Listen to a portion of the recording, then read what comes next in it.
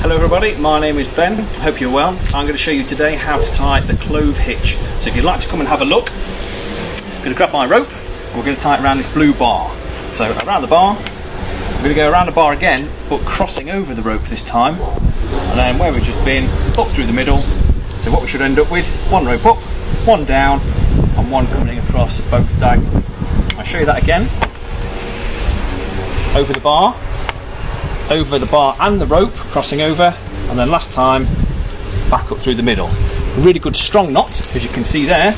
Not the best to tie your boat up with though, because it can be adjusted. So if I was to pull this a little bit tighter here, what we would use it for is to tie a fender, a balloon, to the side of my boat to stop another one bashing into it.